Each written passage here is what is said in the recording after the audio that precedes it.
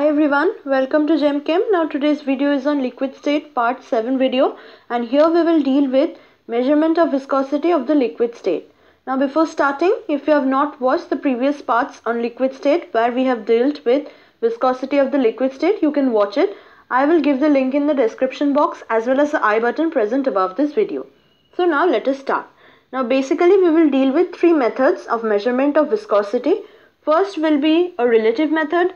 Second will be using falling sphere viscometer, and the last will be rotating cylinder method. Now the most important is the first one, and the last two will be also discussed.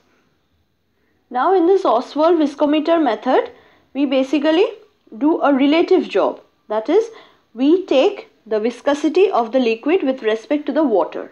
Now water viscosity can be measured or determined very accurately at various temperatures. So it is taken as standard, and then the viscosity is being measured, right? Now what we first do, this is the apparatus of the Ostwald viscometer that is present here. First the liquid is poured in this wider bore, that is wider tube with a bulb, right? Then the liquid is being sucked from this tube, that is the narrow tube, and it is sucked until it comes here. Okay, now what we see, this is the wider bore from which the liquid enters, and this is the narrower bore from which we suck it. These are the two principles.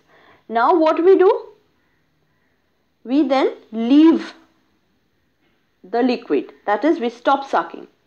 Now as the liquid comes in A1, the stopwatch is being made on and the liquid is allowed to flow. And when it comes here, that is at the end of the capillary, the measurement of the time is being taken. So the time taken to cover this x distance is considered to be as theta 1. Right, this is considered to be as theta 1. And so from the formula of viscosity, we can write it as, for the liquid, eta equals pi h rho 1 g r to the power 4 theta 1, this is the time taken, by 8 L V. And we know what is V, what is L, previously discussed. Now for water we calculate. Same thing, we take in water from here, that is from here, and then we suck the water, and when the water comes here, we start our stopwatch, and then when the liquid comes here, we stop our stopwatch, and the time taken is theta 2, right? Now we will write for the water. Theta 2 is the time, and eta, this is for the liquid, and this is for the water. Pi h rho of water, right? G r to the power 4 theta 2 by 8 L V. Now we compare it. Now when we compare it, we get eta equals to eta w rho 1 theta 1 by rho w theta 2, right? So the density of the liquid and water are separately determined. Now density of water and the density of the liquid can be determined using an apparatus known as pyknometer. Okay, and we should take different precautions to maintain the temperature, and the temperature is well maintained using a device called thermostat. And then the tube must be thoroughly cleaned before usage, otherwise impurity can change the viscosity. Now so using this formula, we can easily determine the viscosity of the liquid. Now second method is falling sphere viscometer. Now in this case, first we will derive the Stokes law. Okay, because when a body moves through a viscous medium, its motion is opposed by a frictional resistance. We know that.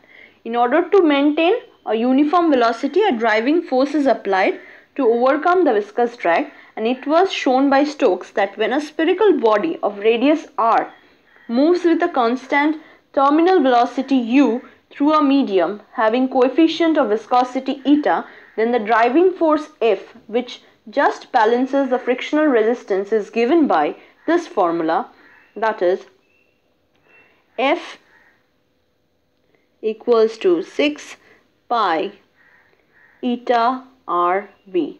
If the spherical body falls under the gravity, then we know its force equals to 4 by 3 pi r cube, that is the volume, into the difference in density of the solid sphere and the liquid, that is d. This is of the solid sphere and this is of the liquid, and g.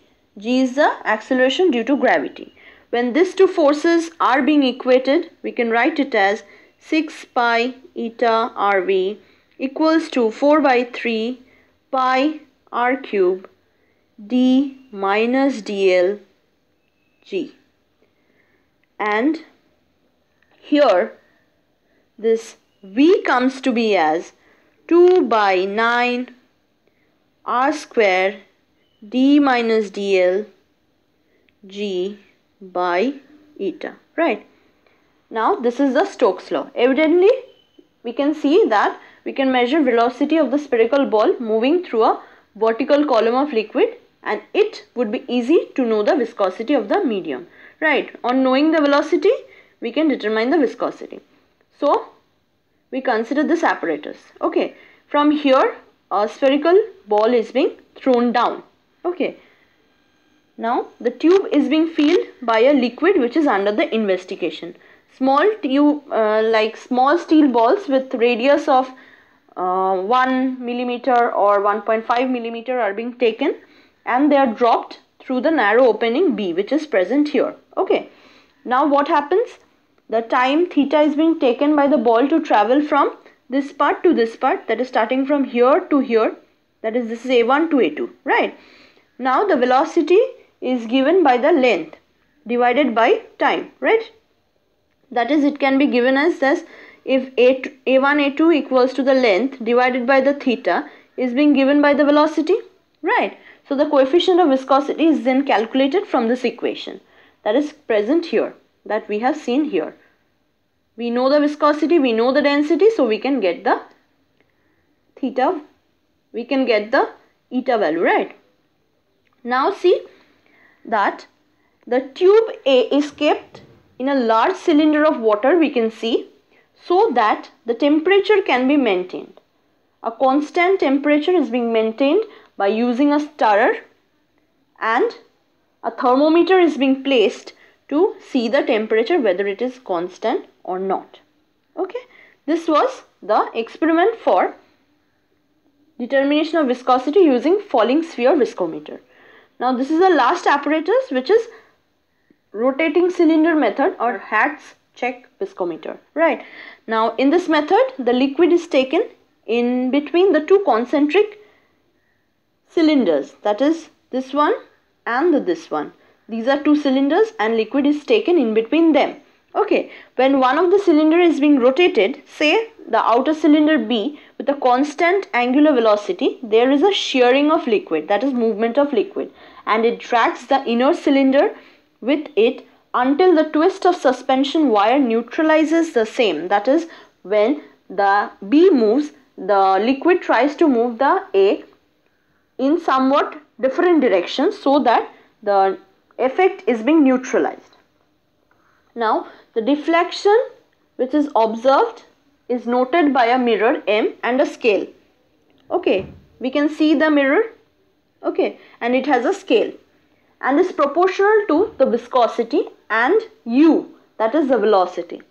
So we can write it as the deflection equals, deflection comes to be as K eta U.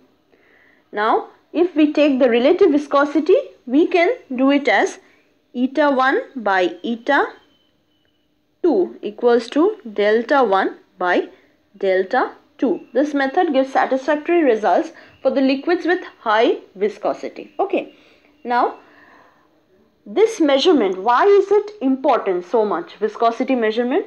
Because it has application in study of biology, physiology, and also in dealing with various problems of technology. Specifically, we know pens must be viscous, petroleum, ink, colloids, rubber, textile, etc.